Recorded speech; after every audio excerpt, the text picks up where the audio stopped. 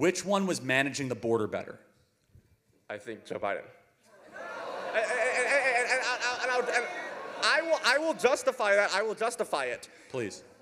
Economically, when an immigrant comes to this country, even an illegal immigrant, even someone who does not have high-level, high-earning skills, they contribute more to the economy as a whole than they take away. They contribute to fixed expenses like the military. They provide more into social benefits than they take. And if we're talking about issues with like job scarcity, what we actually have is an issue with job distribution and the way our systems are set up to take advantage of poor working class Americans. So do you believe in borders at all? I believe that practically, yes. I believe that there does need to be major reform in the way we deal with borders. I just want to make sure you understand. How many people do you think are coming across the border every day?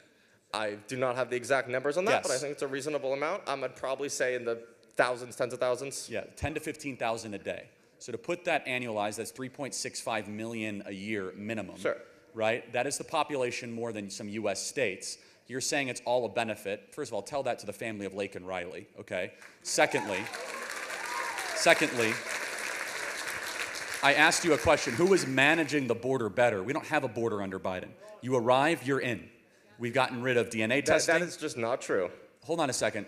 How many people are being turned away at the border? Are we doing DNA testing, background checks?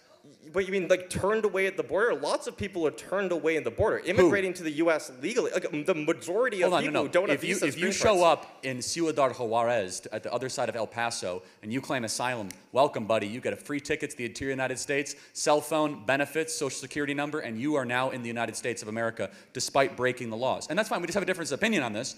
I find it so interesting of someone who's trying to like justify the breaking coming into our country and the breaking of our laws, but you have a right to that opinion. So. No. I don't think it's an opinion. I don't necessarily know like where you're getting these statistics, but I don't think Joe Biden is just like, come on in. Like everyone's opened the border. No, he absolutely did that. No, he has not. He has not been like that. Yes, he has. And more than that, what actually we need when we're talking about immigration reform, we need to make immigration more accessible for legal immigration. Now, how about this? Or we need to put our own U.S. citizens first ahead of foreigners.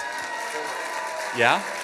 Isn't the whole idea of a government that the citizens of the country should come above the citizens of another country? United States citizens, we are immigrants. Hold on, no, hold on a second. Some are immigrants here. Some are descendants of settlers. Settlers and immigrants are two different things. Settlers come to a barren land and build something new. Immigrants come to a country that's already built. Yeah, barren. Like, okay. I don't know, Plymouth Rock. Okay, I won't get into that. You know what? I'll let more questions get. I appreciate the clarity.